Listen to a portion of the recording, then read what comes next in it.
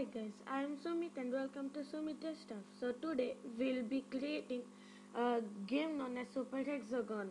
So now, without further ado, I'll just open Unity Hub, and inside of that I'll just click New with the latest version of Unity, which is 2020.1.12 F1.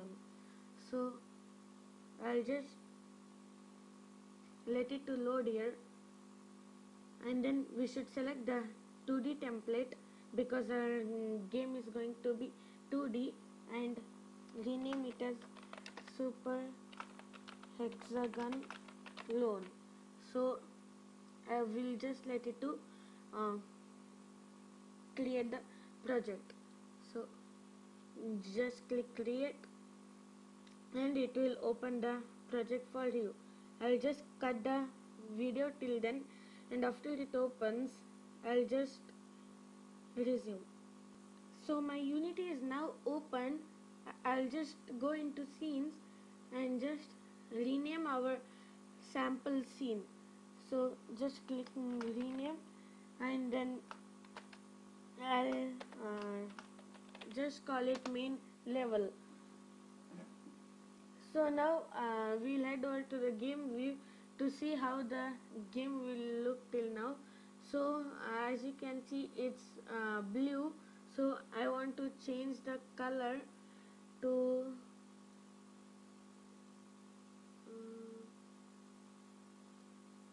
something like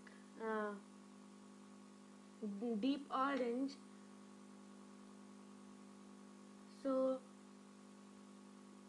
till now we'll just save the scene here. Like I'll go to Unity.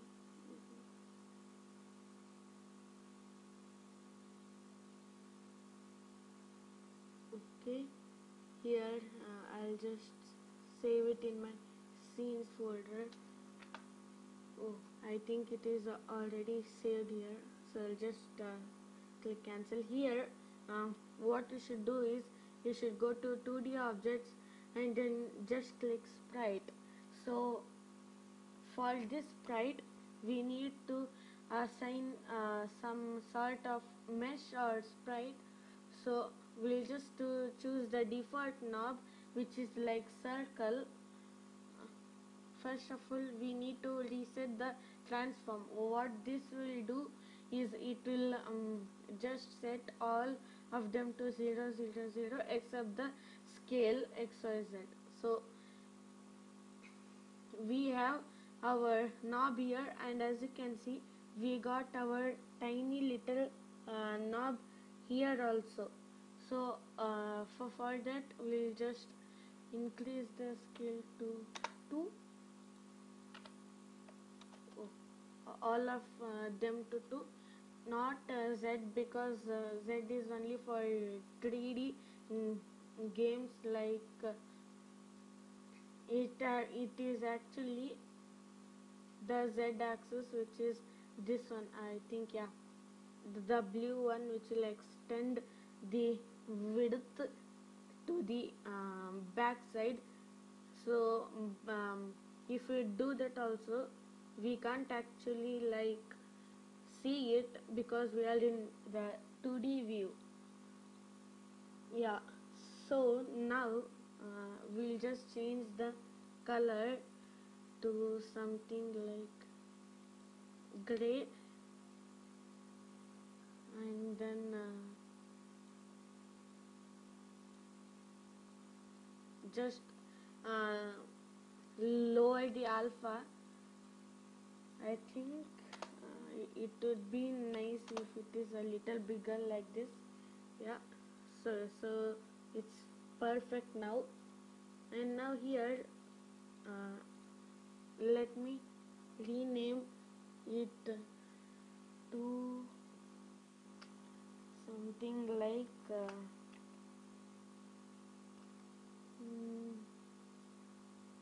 yeah, we can name it center. Okay, so after that again we need to create a new sprite. and then again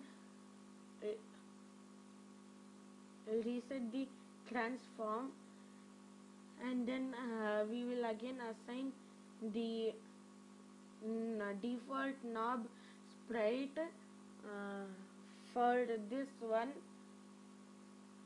Okay,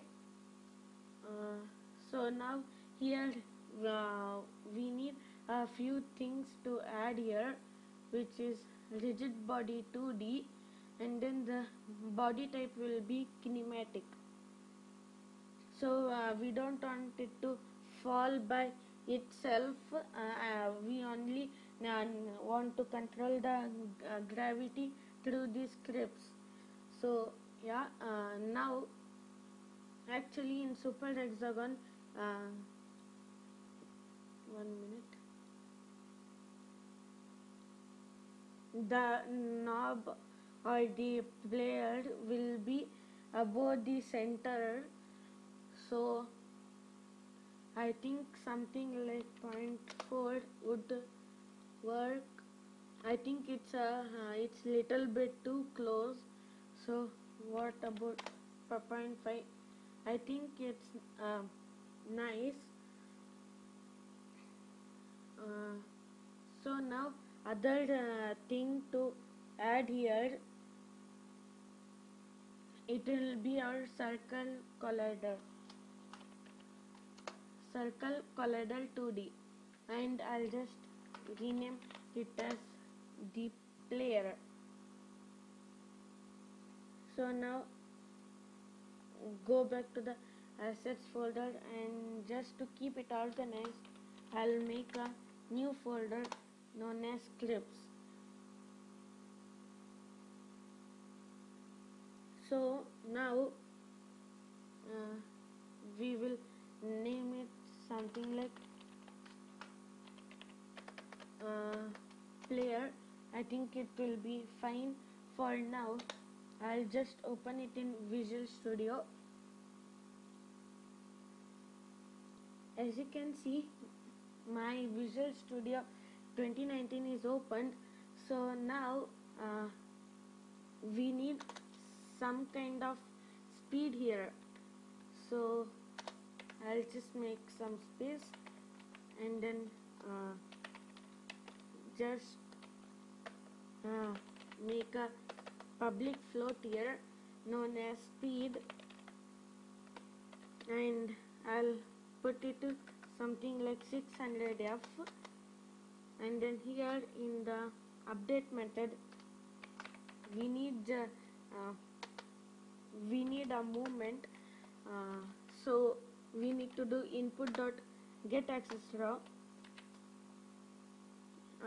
which gets the access of horizontal axis. So actually what we need to do is just store this in some type of variable.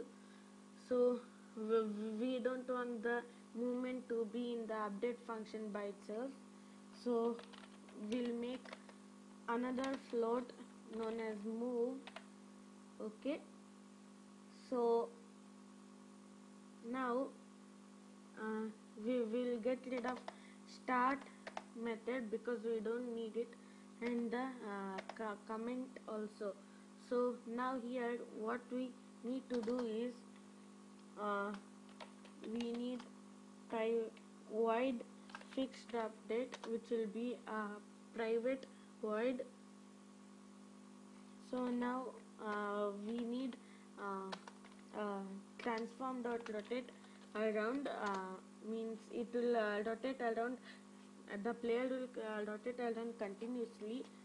So here we should do vector 3.0 and then vector 3 dot forward, and then move multiplied by the time dot delta time dot, actually it's not delta time, it's fixed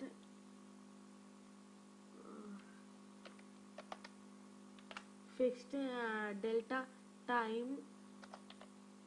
Okay, and then here we should multiply it by negative speed. So I'll just close it by ending up with a colon and go inside Unity. So let it load it. It's loading.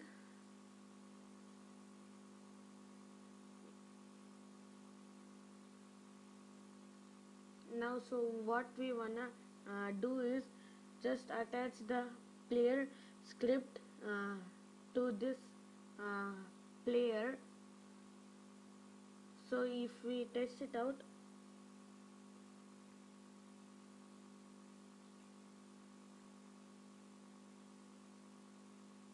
as you can see, it does not do anything yet. So I'll just come out of the play mode. Yeah, so I almost forgot that to show you, we can control it with our arrow keys. So actually I forgot that. So now as you can see, we can control it with our arrow keys like this, and you can adjust your speed and play around with this, or even inside the script here. And also you can play around with get access and get access raw. Okay, so now we could move our player with arrow keys and A and D keys also. So we completed our first step.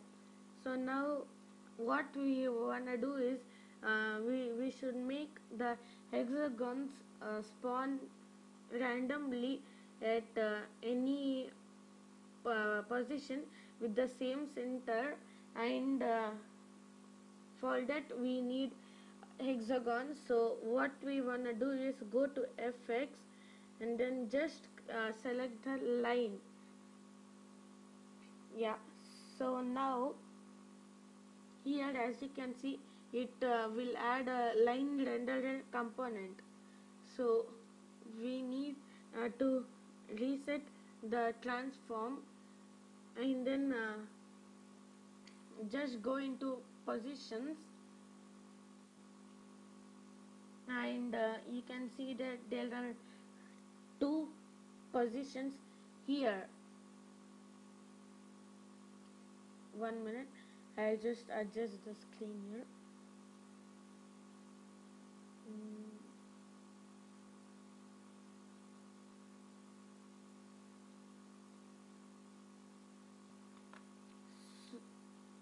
So now we should adjust it to 0, and then just make the size to 6, because hexagon has 6 sides.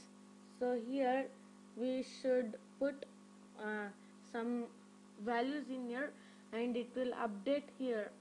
So for the first one, I'll give it minus 0.5, and then in the second column 0.8. So it's nice. In the second one, I will give it something like negative 95, I mean negative 0.95, and then other one to minus 0.5, and then in the second column minus 0.8, and then in the third row we put 0.5 here. So, and here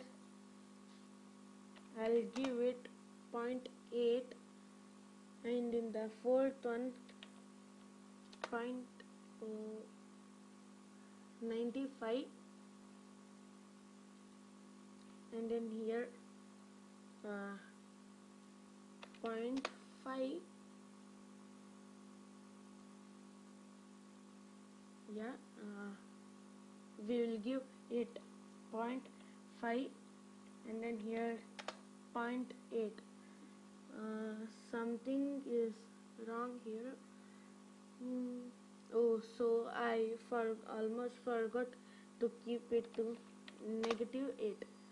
So as you can see here, we got a perfect hexagon here. So cool. Now what we wanna have is we need to check that we need to have something that checks that if the player is actually colliding with the hexagon. For that we need colliders for the hexagon. First of all, I'll rename it to hexagon here, and then now what we want is we need to create another empty game object and call it collider. So it will contain the colliders for our hexagon. And what we need here is edge collider 2D, and then 1 minute, I'll just lock the inspector here, and then I'll add tab to another inspector to somewhere like this one, and then if we select the hexagon here, which is the parent of the collider, as you can see it will not change here but only change here. So if you go to points and then just change it to 6, then we can just copy the positions here. So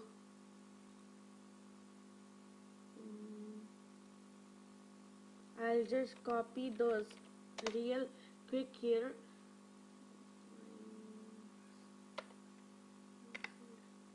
-0.5, then -0.8, and then 0.5, and then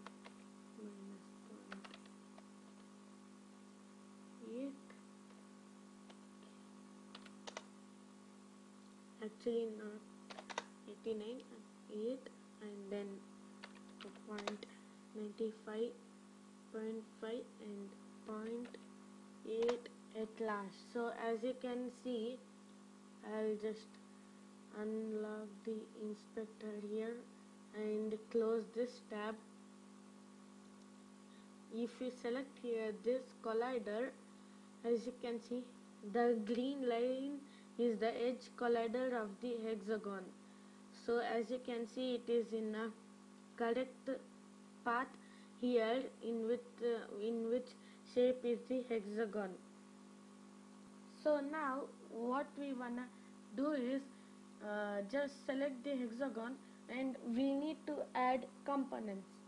So first of all, I will just select rigid body 2D component, and again the body type will be kinematic. So now we should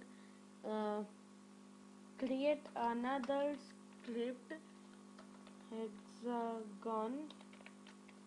Okay, I didn't spell it right, sorry for that. Hexagon, and then just we'll create it and add it. So here it is actually loading it. So I don't think I'll just select the hexagon and then move it to scripts folder, and then I'll just open it.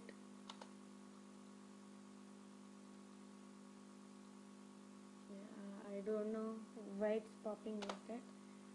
So it is now loaded here, So now what we wanna do is we need a reference to the rigid body, which is here in the inspector. If we select here, as you can see, the rigid body 2D, we need to reference it from this script. So just type public and then rigid body 2D, and then we'll take RB2D, which means that if we call out this RB2D, then it will just reference it to rigid body 2D. And then in the super hexagon, the hexagons will string, so we need to have something like string speed. Okay, speed. So here we should assign it some value. Let's see if it goes with 3.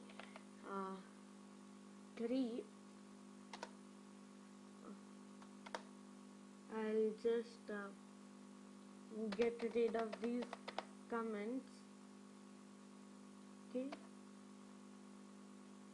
so now what we need to do is here in the start method we should just type actually it's RB2D, right?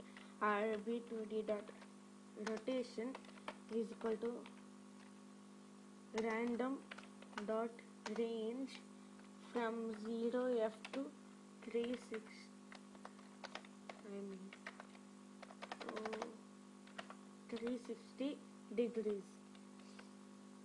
So it will select a random range from 0 to 360 degrees. It will rotate. So now we need transform dot local scale, and it will be equal to vector 3.1 multiplied by 10f. And here in the void update we need the same thing. We need a local scale, but this time we need minus equals to vector 3.1 here, and then multiplied by string speed. Okay, and then again multiplied by time dot delta time here. So just end it with a colon, and then we need an if statement. So transform dot local scale dot x, where this x-axis. So what we wanna do is greater than sign and then 0.05 f. F. Then we need to destroy the objects. So destroy here and then pass in the game object and then a colon. What this line actually means that if the hexagon here goes let me zoom here instead. If it comes here like 0.05, like it shrinks, then the hexagon should destroy itself when it comes here. So this script actually means that, this method. So now if we go into Unity, actually it's kind of loading here. Yeah. So now if we hit play,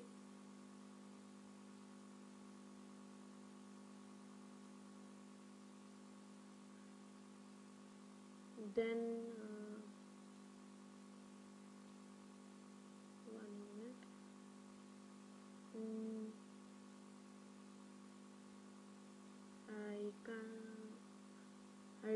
I don't think. Oh, so actually I didn't reference this rigid body here. So now if we come here and go into the play mode, so now as you can see it is shrinking here like this and it disappears. So cool. Now the only thing missing is that only one hexagon is coming, and in super hexagon they spawn infinitely, right? So now we will do that. So now first of all in the line renderer, so I'll just expand it and then type something. Oh, so it's a lot bigger. 0.2, yeah, it's it looks fine. So this thickness is fine. Now actually to do that I'll just go to my SS folder and create another folder known as prefabs here, and then drag and drop the hexagon into the prefab folder to create a prefab out of it. So now I can delete it from the scene because I don't want any hexagons in my scene, and if you want any, so you can just drag and drop it here or here, then it will adjust all of everything for you. So now what we want to create is some sort of a spawner. So we need an empty game object, and then we'll name it as the spawner, and what we need is a spawner script. I'll just create and add. So it will just refresh, and then I'll just open it real quick here like this. Spawner script is open. So what I need to do is I'll just drag it in the scripts folder to keep it all organized, and so I'll just click it again to open it because the location is changed and Visual Studio can't locate it. So I'll again open it here. Again we'll get rid of these comments here. So now before we get into this, what we want to do is select our spawner and reset its transform, and then just go into the Visual Studio, and then I will make myself a space, and then we should make a float spawn rate and then 1f, and I'll just, oh, not like that. Here public float spawn rate, and then default it to 1f. I don't know why Visual Studio keeps doing like that.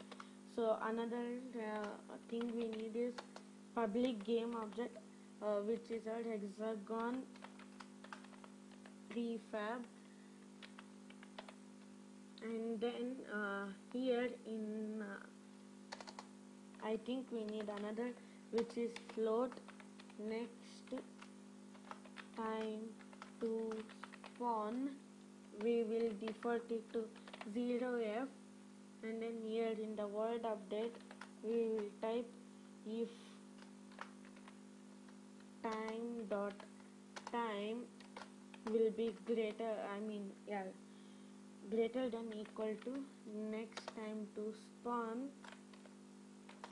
Then what we need to do is here we should instantiate prefab, which is our hexagon prefab, and vector 3.0 and quaternion dot identity. So I'll just get rid of the start method here because we don't need it anymore, and then here in the next line we will set the next time to spawn to time here plus 1f, and then what we want to do here is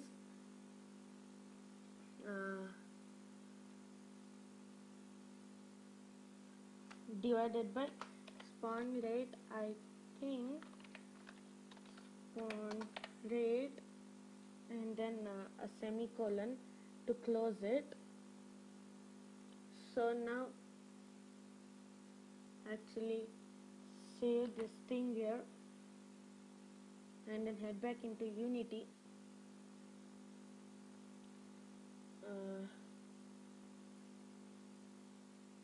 So it will just refresh it, and as you can see we have a hexagon prefab and a spawn rate. So what we want to do is select the hexagon and then drag it here. So if we play, then we should have a hexagons spawning. So as you can see we have hexagon spawning randomly with random rotation. Now if we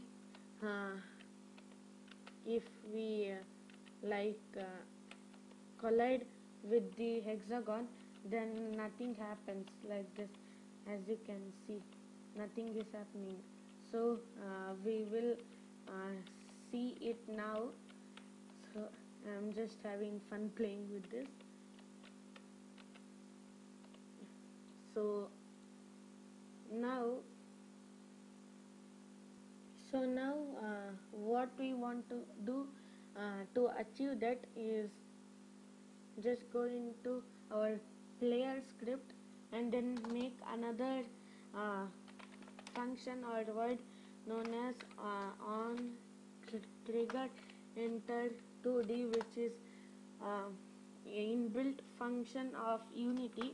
And then what we need to do is, before filling it there, we need some package known as Unity Engine.Scene Management. And now what we want to do is scene manager dot load scene, and then we need the scene manager itself, and then get active scene,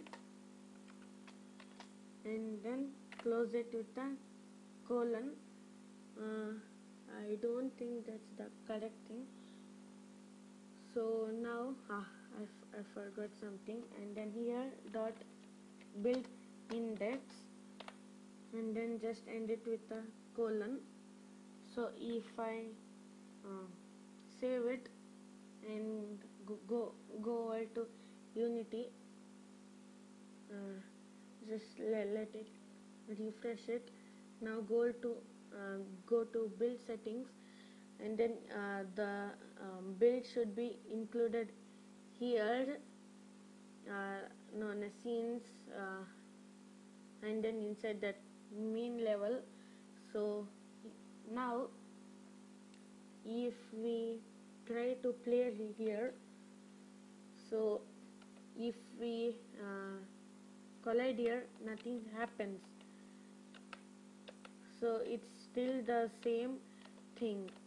So now to achieve that, we need to go into our script again,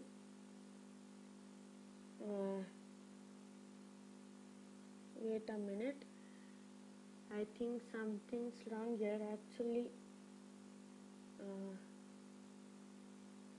it should actually come here.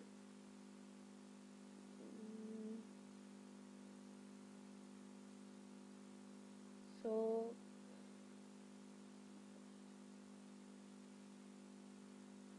yeah, I'll just pause the recording.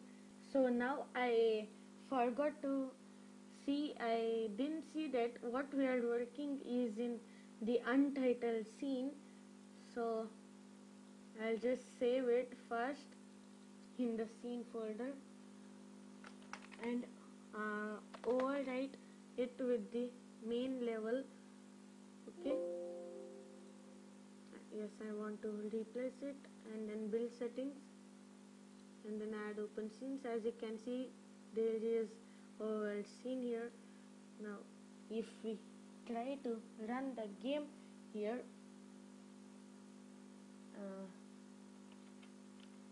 and if we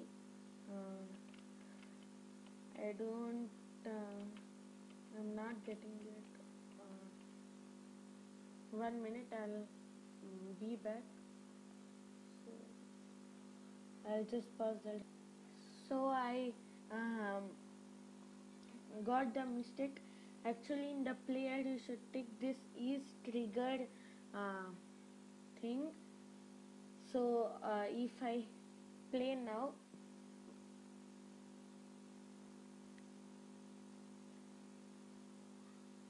you should be actually you should it should restart the game. So cool. So if I collide with the hexagon, so it restarts the scene. It's pretty nice.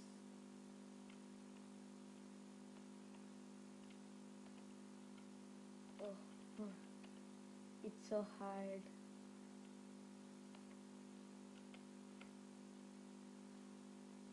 So now the last thing that Super Hexagon does is that really cool effect when playing. It just rotates the camera. So now what you should do is, I will create a new script here and then open it. Visual Studio is already there, so it's again opening. Let me see. So I'll let it open and then be back in a minute. So now I just close the Visual Studio from opening. So what we want to do is get rid of these two using statements and the entire start method and the comments like this. And then here what we want to do is transform dot rotate, and then in the first argument we give vector 3 dot forward, and then time dot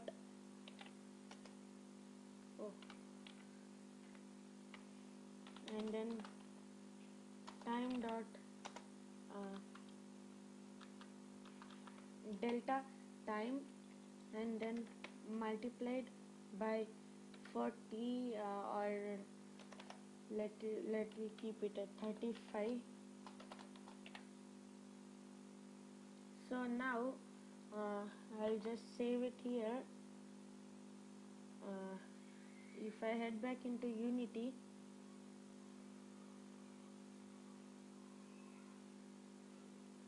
actually I don't think 35 is enough, so let's make it 50 or something, it for it to give some cool effect.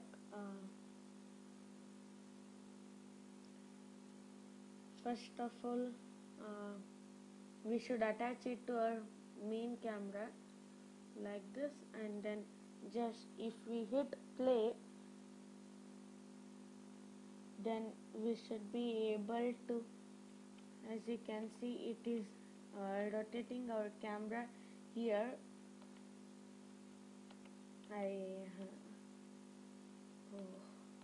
So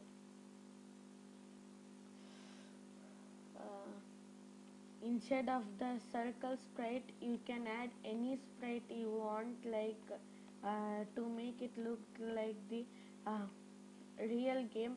You can add a triangle sprite from which you can do in Photoshop, or use the Unity's default one. Let me also show that. I don't think Unity has this one. Yeah, it's not there. You can make your own sprite and attach it. So now we have completed all our core mechanics of the game. So if you enjoyed this video, and if you are not subscribed to my channel yet, so please subscribe to my channel and like the video for more content. So thank you guys for watching, and see you in the next video.